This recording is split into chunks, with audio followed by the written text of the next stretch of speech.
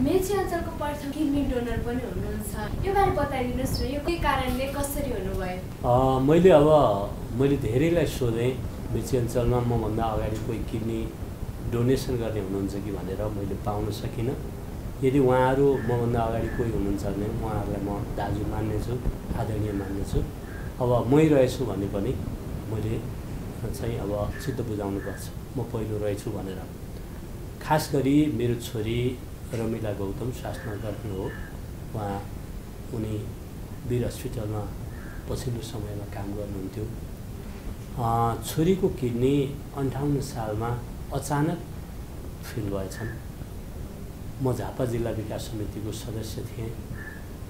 झापा जिल्ला विकास समितिको सदस्यको नाताले त्यति बेला टेलिफोन जिल्ला विकासमा थियो, गाउँमा थिएन, हाम्रो गाउँमा मोबाइल थिएन त्यति बेला। म चाहिँ यता उनको दिदी निर्मला गौतम, मेरो ठुली छोरी र भिनाजु, दिदी भिनाजु यही बस्दा खास गरी दरबार हत्याकाण्ड पछिको एउटा बिदाको समयमा छोरीहरू आफ्नो सिट्रोल लगायतका फर्महरू पनि भर्ने, अफिसियली कामहरू पनि गर्ने भनेर उनका साथीहरूसहित 4-5 जना छुट्टीको समयमा काठमाडौँ आएका थिए। त्यही बेलामा उनी सिरियस भएर वीर हस्पिटलमा राखेको रहेछ, नेफ्रोलोजी युनिटमा। म आउँदाखेरि म त्यही 58 सालको असार 7 गते मैले थाहा पाएर आएँ र त्यति बेला सुरा खकुरेल, राजेन्द्र अग्रवाल, रजनी हाडा 3 जना नेफ्रोलोजीका विशेषज्ञहरू हुनुहुँदो रहेछ र उहाँहरूले मेरो छोरीको उपचार सुरु गर्नुभयो। तर बाइ द वे बायोप्सी लगायत सबै कुराहरू गर्दाखेरि भदौ 5 गते मेरो छोरी रमिला गौतमको दुईटै मृगौलाहरू पूर्ण रूपमा फेल भएको चाहिँ त्यति बेला जानकारी दिनुभयो। त्यस पछाडि तुरुन्तै एउटा पेरिटोनियल डायलिसिस गर्नुपर्ने रहेछ। त्यति बेला 26,000 कि 30,000 पैसा लाग्दो रहेछ। त्यति बेला मसँग 2टा 500 का नोट मात्रै थिए। मलाई एकदम कस्तो अचम्म भयो भने म चाहिँ के भन्नुभयो डाक्टरले भने 2 घन्टाभित्र छोरीको डायलिसिस गर्नु भएन भने अब डेथ हुन्छ। यो क्रेटिनाइन धेरै माथि पुगेको छ, युरिया चाहिँ यो खास गरी चाहिँ नाइट्रोजन प्रोटिन जस्ता कुराहरू चाहिँ धेरै माथि छन्, जुन कुराले चाहिँ हामीले यो चाहिँ अब बचाउनलाई गाह्रो हुन्छ, तपाईँले त्यो डायलिसिस गरिहाल्नु होला भन्नुभयो। अनि म त्यहाँ औषधि सोध्न गएँ, कति लाग्छ भनेको औषधि 16 देखि 20,000 लाग्छ भन्नु। वीर हस्पिटलको क्लिनिकमा, अस्पतालमा, फार्मेसीमा। अनि म त अब छक्क परेँ। छोरी हेरिराखेको छु, अब 2-3 घन्टापछि डाक्टरले मर्न सक्छ भनेको छ। म अलिकति रणभुल्लोमा परेँ। म अलिकति के गरौँ जस्तो भइराख्यो। त्यति बेला एकजना भाइ, मेरो प्रिय भाइ हर्कराज राई आइपुग्नुभयो, जहाँ उहाँ धरमपुरकै हुनुहुन्थ्यो। म जति बेला टिचर थिएँ उहाँ विद्यार्थी हुनुहुन्थ्यो। अनि उहाँले मैले अलिकति उ गरेँ। सायद मेरो त्यति बेला आँखाबाट आँसु बगेको कुरा उहाँले मलाई पछि भन्नुभयो। अनि उहाँले मलाई होमसर भन्ने चलन छ गाउँमा, धेरैले होमसरै भनेर चिन्नुहुन्छ। किन होमसर, तपाईँ आज कमजोर देखिनुभयो? होइन, डाक्टरले यसो भनेको छ, मसँग 1,000 मात्रै पैसा छ, 30,000 जति चाहिने रहेछ तुरुन्तै। अब कसरी उनलाई बचाउनु होला, म यही पिरिया छु भनेको। उहाँले तुरुन्तै बानेश्वरमा एकजना हाम्रो उतैको छिमेकी तौगासी बजारको व्यापारी हुनुहुन्थ्यो, लीला अधिकारी, उहाँकोमा जानुभएछ र 10,000 रुपियाँ बोकेर आधा घन्टामा लीला अधिकारी 10,000 बोकेर आउनु वीर हस्पिटलमा। हामीले उपचार सुरु गऱ्यौँ र रमिला गौतमको हामीले भारतको दिल्लीमा बात्रा हस्पिटलमा सन् 2001 को असोज 23 गते, 58 सालको असोज 23 गते अथवा अक्टोबर 1 को दिन थियो। त्यस दिन चाहिँ हामीले मेरो छोरी रमिला गौतमको मृगौला प्रत्यारोपण भएको दिन थियो। त्योभन्दा अगाडि वास्तवमा मृगौला किन्नुपर्ने, धेरै खर्च हुने, यी जम्मै कुराले म त अलिकति गरिब परिवारकै मान्छे थिएँ र तर मसँग गरिबीको विरुद्ध पनि लड्ने केही क्षमताहरू, केही विचारहरू भएका कारणले म गरिब मात्रै थिइनँ, म केही विचारको पक्षधर पनि थिएँ। त्यसैले मैले छोरीलाई बचाउनुपर्छ भन्ने एउटा उद्देश्य राखेँ। नलिनु होला भनेर उहाँले मलाई जुन भन्नुभयो त्यो तेस्रो व्यक्ति हुनुहुन्थ्यो डाक्टर युवराज खतिवडा। त्यस पछाडि चाहिँ उहाँले भोलिपल्ट मलाई 5,000 पैसा पठाइदिनु भयो। हामी यसरी उपचारमा लाग्यौँ। पछि उहाँले राष्ट्र ब्याङ्कको युनियनबाट 17,000 पैसा पठाइदिनु भयो। अनि हुँदै हुँदै यो घटनाले परिघटनाले चिनेका नचिनेका मान्छेहरूबाट मलाई करिब 8 लाख पैसा 5 रुपियाँदेखि लाखसम्म गरेर करिब 8 लाख पैसा सहयोग पनि जुट्यो। म वास्तवमा अब मैले चाहिँ पैसाले किन्न सक्ने हाम्रो क्षमता थिएन। हामी म एक राजबन्दी भएका सबै जागिर पञ्चायतले खुसी दिएको, म धेरैपल्ट चाहिँ पक्राउ परेको, जेल परेको र थुप्रै मुद्दा मामला ज्यानमार्ने उद्योग, डाका, राजकाज जस्ता मुद्दाहरूको एउटा पीडाले गर्दाखेरि ती मुद्दाहरूको सामना गर्न पनि मैले धेरै वकिलहरूको बौद्धिकहरूको साथ सहयोगले विजय प्राप्त गरेको थिएँ। त्यसमध्येमै म भ्रष्टाचार विरुद्धमा 2034 सालको वैशाख 1 गतेबाटै एउटा प्रण गरेको थिएँ। मैले जुवा तास नखेल्ने, रन्डीबाजी नगर्ने, जाँड रक्सी र चुरोट मद्यपान धुम्रपानको सेवन नगर्ने र भ्रष्टाचार नगर्ने, यो मेरो 2034 साल वैशाख 1 गतेदेखिको अठोट हो र म त्यो अठोटलाई आज पनि कायम राख्न निरन्तर लडिरहेको छु। र मलाई लाग्छ अब बिस्तारै यसले आकार ग्रहण गर्दैछ। अहिले त राज्यले चुरोट नखाने, कतिपय कुराहरूको निषेधित गर्ने नीतिहरू बनाउँदैछ। म फोहोर मैला व्यवस्थापनको पक्षमा पनि छु र अर्को योग र ध्यानको पक्षमा पनि नेपाली समाजलाई रूपान्तरितलाई हाम्रा युवाहरूलाई भनेर अगाडि लैजानुपर्छ भन्ने छ। र यो कुरालाई शिक्षा मन्त्रीले सुनिसक्नु भएको छ। सिटिभिटीले हाम्रै आग्रहमा चाहिँ पातन योग समिति नेपालको आग्रहमा चाहिँ अहिले पाठ्यक्रम बनाइसकेको छ। अब हामी त्यसका लागि विद्यार्थीहरू, शिक्षकहरू चाहिँ सबैको तयारीमा पनि लागेका छौँ। र त्यसले गर्दाखेरि मलाई के लाग्छ भने यो एउटा आफ्नै प्रेरणाले मैले किडनी दिने निर्णय गरेछु त्यति बेला। र मैले संजोगले मेरो किडनी दिने निर्णय मेरा आदरणीय नेता, जसलाई म चिन्दिनँ, उहाँ 44 सालमा असारको 11 गते होला जेलबाट छुट्नुभयो। 30 सालमा पक्राउ परे केपी ओली। तर उहाँको नामसँगै म किन चाहिँ एउटा चाहिँ नजिकिन पुगेँ केपी ओलीको नाममै। केपी ओली लगायतका झापाली राजबन्दीहरूको नाममा हामीले हाम्रा अध्ययन जागिर सबै त्यागेर राजनीतिक अभियानलाई अगाडि बढाउन म 2034 सालदेखि नै निरन्तर लाग्न थालेँ। त्यही क्रममै म पटक पक्राउ परेँ। ती मुद्दा मामलाको सामान पनि राजनीतिक कारणले थियो। र म विभिन्न जिम्मेवारीहरू सम्हाल्दै अगाडि आएँ। र पछिल्लो समयमा मेरो व्यवहारका कारण मलाई त्यति धेरै मान्छेले माया गरे। तर संयोगवश मैले भने त्यो किन्ने पनि मैले अहिलेको सम्मानीय प्रधानमन्त्री केपी ओली 2076 सालको फागुन 21 गते उहाँले दोस्रो मृगौला प्रत्यारोपण गर्न सफल हुनुभएको छ। उहाँलाई नै मैले म छोरीलाई किडनी दिने निर्णय सुनाउनु पुगेको छु। त्यति बेला उहाँले तपाईँले दिने भन्नुभयो। हो, मैले दिन्छु, मरे पनि शिक्षा हुन्छ, बाँचे पनि शिक्षा हुन्छ भनेको थिएँ। आज सायद मैले दिएको किडनीको कारण मेची अञ्चलका धेरै, झापा जिल्लाका धेरै, झापा मोरङ सुनसरी लगायतका धेरैतिरका मान्छेहरूले किडनी फेर्न सफल हुनुभएको छ। एकजना चाहिँ एलडिओ साहब, मलाई लाग्छ प्रेम सिटौला कि उप्रेती, अहिले कन्फ्युज भएँ, उहाँको एकमात्र छोरा, उहाँ त्यति बेला चाहिँ के छोराको किडनी फेल भएर के गरौँ भनेर हुनुहुँदो रहेछ। कसैले मेरो नाम भनिदियो र उहाँले मलाई अलिअलि चिनेकै थियो। म गएँ, उहाँहरूको घर गौरी राख्न रहेछ र म यसरी काउन्सिलिङ गरेर उहाँहरूलाई अहिले उहाँको छोराको स्वास्थ्य राम्रो छ। मैले धेरैलाई काउन्सिलिङ गरेको छु जो मैले किडनी दिएर जुन अनुभव गरेँ। त आज मलाई यो सन् 2001 को अक्टोबर 23 देखि आजको दिनसम्म अथवा 58 सालको असोज 23 गतेदेखि आजका दिनसम्म मृगौला दिए बापत मैले कुनै अप्ठ्यारो असजिलो महसुस गर्नु परेको छैन। मैले अरू जसरी सर्वसाधारण दुईटै किडनी भएका, तिनटै किडनी भएका मान्छेको जीवन जसरी चलेको छ, मेरो जीवन पनि त्यसरी चलेको छ। खालि मेरो आहार शुद्ध हुनेछ र म त्यो आहार शुद्ध आहारको बारेमा म अघि नै भने मैले 2034 सालदेखि जुन विचार बोकेको थिएँ, त्यो विचार मेरो किडनी दिने प्रेरणाका लागि पनि एउटा थप मद्दत गर्ने विचार बनेछ भन्ने लाग्छ। किनभने म आज पनि स्वस्थ छु र आज म 64 वर्षको यो रनिङमा मलाई कुनै समस्या फिल गरेको छैन किडनी दिए बापत। त्यसो भएकाले किडनी दिँदाखेरि अब मलाई त्यति बेला आएको एउटा भित्रैबाट के आयो, मलाई त्यही आएर मैले कसैको कुरा सुनेर पनि होइन, कसैले भनेर पनि होइन, मैले आफ्नै विचार र आफ्नै विवेकले दिएँ।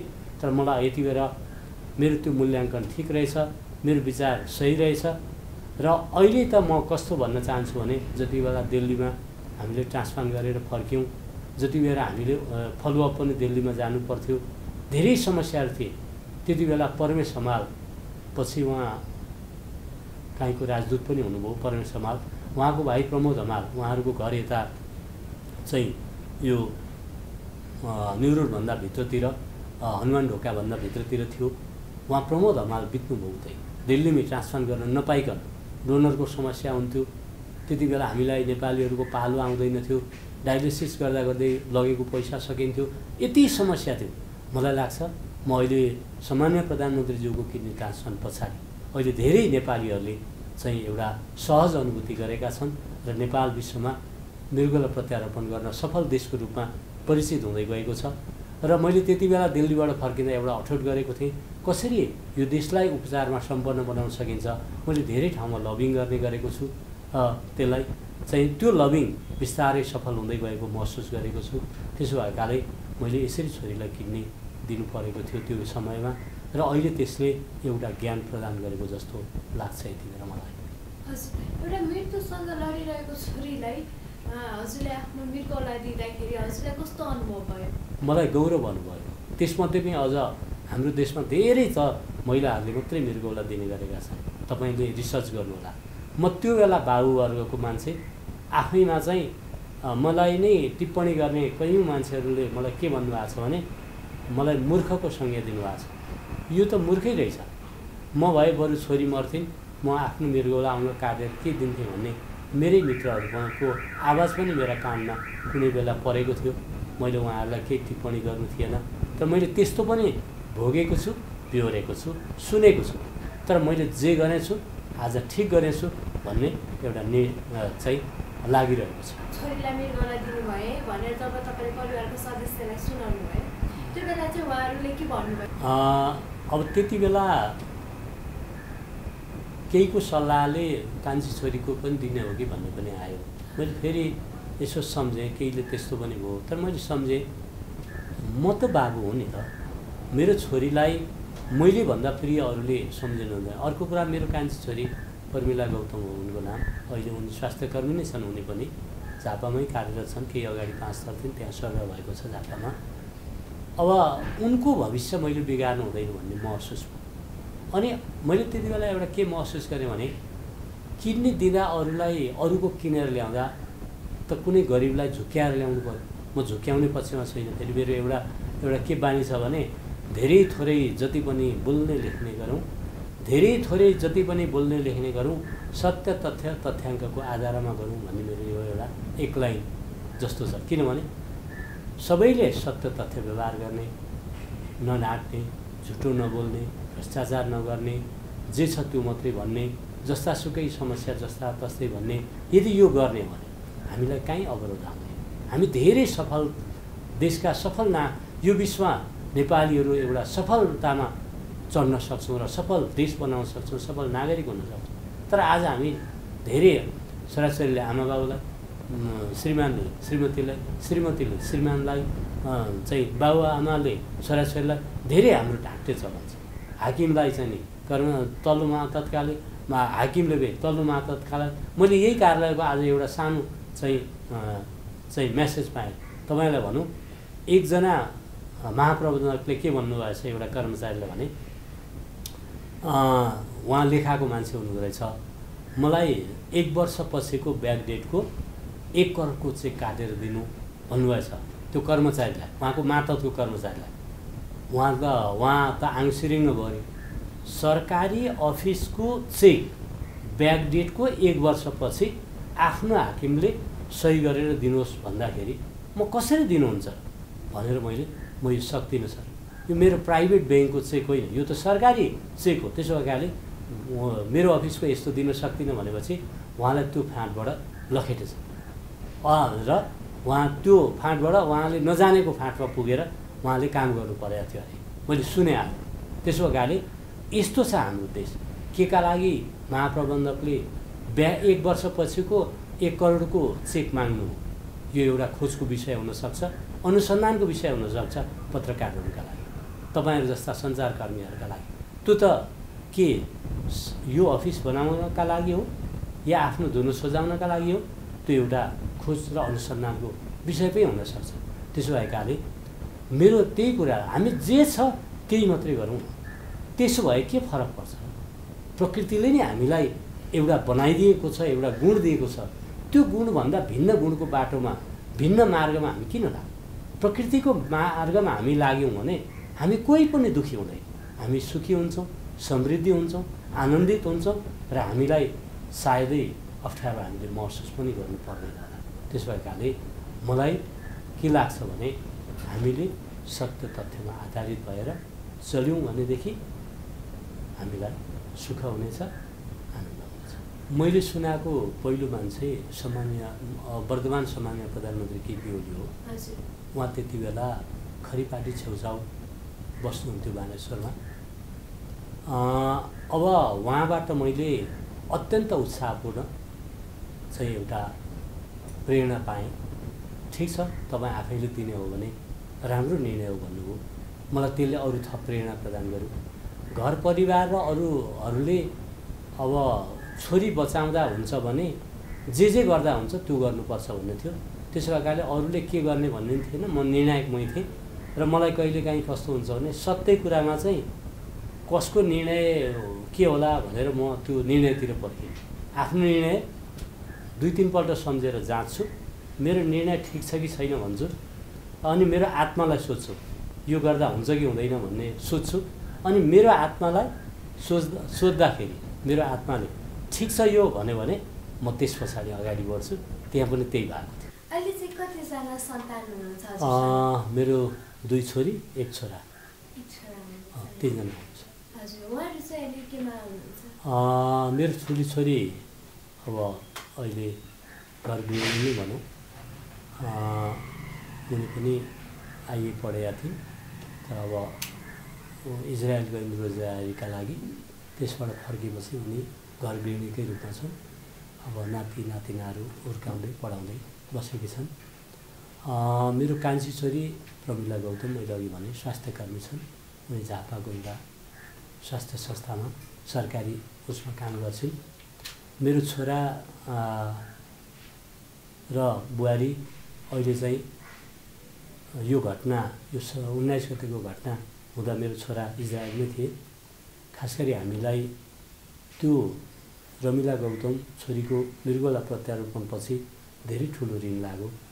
त्यस पछाडि हामीले त्यसका धेरै समस्याहरू झेल्नु पर्यो र मैले ठुली छोरीलाई, ज्वाइँलाई, छोरोलाई, बुहारीलाई, अहिले जसले आज 1 महिना 3-4 दिन भयो मेरो नातिनीको हामी सबैबाट दैवले खोसेर लगिदिएको, उनलाई मैले 21 महिनादेखि हेरेर बुहारीलाई इजरायल पठाएको थिएँ यो गरिबीबाट मुक्त हुन। आज हामीसँग गरिबीबाट मुक्त पनि बनाए छोराछोरीले, बुहारीहरूले। तर दुर्भाग्य हाम्रो त्यो उनीहरूले कमाएको धन सम्पत्तिमा, उनीहरूले कमाइदिएको चिजमा रमाउने ठाउँमा आज कालो धब्बा लागेको छ। यसबाट हामी पीडित छौँ र मैले प्रार्थना गरेको छु, मेरो छोरी गरिमा, नातिनी गरिमा, तिमी देवी भएर बसिदेऊ, छोरी भएर आएकी थियौ, चाँडै अब छोरा भएर जन्मिदेऊ भनेर मेरो प्रार्थना छ। मलाई लाग्छ यदि त्यो दैव निष्ठुरी छैन, ईश्वरको कुनै कतै कृपा छ भने फेरि पनि छोरा बुहारी 40-41 वर्षका मात्रै छन्, उनीहरूबाट जाय जन्म हुनेछ 1-2 जनाको र हामी फेरि सुखानुभूति गर्नेछौँ। जब छोरीको मृगौला फेल हुँदाखेरि उहाँ चाहिँ कति वर्षको हुनुहुन्थ्यो? उनी 20 वर्षकी थिए। कति समयसम्म त्यो मृगौलाले काम गर्यो? 5.5 वर्षसम्म गर्यो। हजुर। अब त्यति बेलाको प्रविधि अलिकति समस्या थियो, औषधिको पनि समस्या थियो। हाम्रो आर्थिक कठिनाइ पनि कस्तो थियो भने हिजो बेलुका एकजनासँग पैसा मागेर औषधि खुवायो, भोलि बिहान खुवाउने औषधि हुँदैन थियो। एउटा घटना सानो तपाईँलाई सुनाऊ। जति बेर अहिलेको शिक्षा सचिव महेश दाहाल भक्तपुर जिल्लाको एलडिओ हुनुहुन्थ्यो, म दिल्लीबाट फर्केपछि बेहोस भएर अचानक टोइलेटमा लडेर मेरो खुट्टा भाँचिएको थियो। अहिले जो मेरो कान्छी छोरी हो उनी मात्र हामीलाई, दिदी र मलाई स्याहार चाकरमा हेरचाहमा बसेकी थिइन्। पैसा थिएन, मेरो खुट्टो भाँचिएको छ, पैसा खोज्न जाने पनि छैन। हामी कमाएर बिहान कमाएर बेलुका खाने जस्ता परिवारका हुन्थ्यौँ, किनभने हाम्रो राख्ने धन थिएन। तर मिठो खान्थ्यौँ, हामी राम्रो लाउँथ्यौँ र काम गरिरहन्थ्यौँ। आज पनि हाम्रो परिवारको चलन त्यही छ। अनि त्यस्तो अवस्थामा अम्बिका अधिकारी जो बितिसक्नु भयो, आज उहाँ आउनुभयो। कसरी औषधि जुटाउने होला भनेर सोच्दाखेरि एउटा निवेदन उहाँले लेखेर मेरो सही गरेर महेश दाहालबाट भक्तपुरको एलडिओ हुनुहुन्थ्यो, उहाँले 5000 पैसा ल्याइदिनु भयो र त्यो औषधि अम्बिका अधिकारीले आफै न्युरोड गएर किनेर ल्याइदिनु भएको थियो। यस्तो कठिनाइसित हामीले त्यो उपचार गऱ्यौँ र उनलाई जाति पनि भयो। वीर हस्पिटलमा आफ्नो दरबन्दी अनुसार उनले ग्यास्ट्रोलोजीमा बसेर काम 3 वर्ष, किडनी ट्रान्सप्लान्ट पछि पनि 3-4 वर्ष काम गरिन्। करिब 5.5 वर्षपछि उनलाई सेप्टिसेमिया र इक्विटी इन्फेक्सन भयो र त्यसबाट बचाउन सकेनौँ। हामीसँग पैसाको अभाव भयो, तुरुन्तै दिल्ली लान सक्ने पोजिसन थिएन। यहीँको चाहिँ भेन्टिलेटर वीर हस्पिटलमा त्यही राखेर गरियो। कि मलाई एउटा यस्तो सम्झना छ कि 83 दिनसम्म बाबु छोरी हामी हस्पिटलको बेडमा एक्लै बसेको आज पनि मलाई ताजा याद आइरहेको छ। आज 15 वर्ष भयो हुन्छ। अब यही फागुन 25 गते मेरो छोरी बितेको, त्यही वीर हस्पिटलको चाहिँ चाहिँ त्यो भेन्टिलेटरमा राखेर उनको निधन भएको थियो। र मलाई हिजो मात्र धेरै पछि वीर हस्पिटल हिजो पुगेँ। त्यहाँ जाँदा मेरो छोरीको जलजती याद, कतै सेतो कोट लाएर छोरी यतै उतै हिँड्दैछन् कि जस्तो एउटा भान पनि हुन्थ्यो। र अब अहिले फेरि दुःखमाथि अर्को दुःखमाथि थप अर्को दुःखहरू पनि मिसिँदै गएका छन्। यो 15 वर्षको अवधिमा मेरो परिवार, हाम्रो परिवारमाथि 28 वर्षको ज्वाइँ जो कान्छी छोरी मैले भने उहाँको 5-6 महिनाको मात्रै नातिनी हुँदा ज्वाइँको एक्सिडेन्टबाट निधन भयो र अनि छोरीको त्यसरी निधन भयो उनी 25 वर्षमा र अहिले 14 वर्षको नातिनीको निधन भएको घटनाबाट हामी निकै विक्षिप्त छौँ। तर पनि अब यसबाट पनि हामी सम्हालिँदै यो समाजमा केही अझै पनि केही गर्ने उद्देश्य र विचार मरेको छैन। सायद त्यही विचारले हामीले बचाउँछ होला भन्ने आशा लिएको छु। हजुरले भन्नुभयो हजुरले छोरीको मृगौला प्रत्यारोपण गर्नु पूर्व प्रधानमन्त्रीलाई भेट्नु भएको थियो। उहाँले आफ्नै भान्जीको मृगौलाले उपचार गरिरहनु भएको छ। त्यो बेला चाहिँ उहाँको प्रतिक्रिया के थियो? मेरो जीवनभरि उहाँ नेगेटिभ भएको मलाई महसुस भएको छैन। सामान्य प्रधानमन्त्री 44 सालमा जेलबाट छुटेपछि पार्टीको दोस्रो विस्तारित बैठक मेरै गाउँमा झापाको धरमपुरमा मैले बनाएका सेल्टरहरूमा भएको थियो, जहाँ मदन भण्डारी, मोदनाथ प्रसिद्ध, जीवरा आश्रित चाहिँ अमृत बोहरा, अष्टलक्ष्मी साक्य, केपी ओली, सिपी मैनाली, आरके मैनाली जस्ता नेताहरू भूमिगत रूपमा, जलनाथ खनाल, सबै नेताहरू, प्रदीप नेपालको उपस्थिति रहेको थियो। त्यति बेलादेखि मैले पोजिटिभ रूपमा पाएको केपी ओली म प्रति सधैँभरि पोजिटिभ जस्तो लाग्छ र मृगौला दिने निर्णय सुनाउँदा पनि उहाँ पोजिटिभ हुनुहुन्थ्यो र मलाई थप प्रेरणा र उत्साह प्रदान गर्नुभयो। तर अब सुरुमा दिने हुँदाखेरि मलाई एउटा प्रश्न चाहिँ गर्नुभएको थियो उहाँले, तपाईँले दिने र भनेर। किनभने मृगौला दिने नदिने कुरै उहाँहरूकै लागि पनि नयाँ र नौलो विषय थियो होला। किनभने के हुँदा मृगौला दिनु पर्थ्यो, दिनु पर्दैन थियो, यो मृगौला सम्बन्धीको रोगसम्म खासै उति चर्चा थिएन। तर मैले यो चर्चालाई जबरजस्ती मेरै विषय भए पनि लुकाउन चाहिनँ, मैले बाहिर ल्याएँ, जुन समाजलाई फाइदा भयो भन्ने लाग्छ। मेरो एकजना छिमेकी ओम कुमार बस्नेत भनेका मसँगै उमेरका साथीको मृगौला फेल भएको रहेछ। तर त्यो परिवारले पछि थाहा पाएँ मैले मृगौला फेल भएको, उहाँले गाउँघरमा पनि सुनाउनु भएन, किनभने मृगौला फेल भएको रहेछ। त्यस कारणले मैले चाहिँ यो एउटा कस्तो भने समस्यालाई पालेर भित्र लुकाउने होइन, समस्या हुनसक्छ र त्यो मान्छेको इच्छा विपरीतको विषय हो। त्यसलाई त बाहिर ल्याएर त्यसको समाधानलाई को तर्फ राज्य समाज रलाई हामीले सचेत गराउनुपर्छ भन्ने मलाई लाग्छ। त्यसो भएकाले नि अहिले मैले यो मृगौलाको कुरा पनि त्यति बेला एउटा मैले भनेको शब्द फेरि दोहोऱ्याउँछु, मैले त्यति बेला भनेको थिएँ कि बाँचे पनि शिक्षा हुनेछ, मरे पनि शिक्षा हुनेछ। मलाई त्यही शब्द मलाई कहाँबाट आएर भन्न आएँ, मलाई लाग्छ अहिले त्यो नै काफी हो। हजुर, धन्यवाद। धन्यवाद।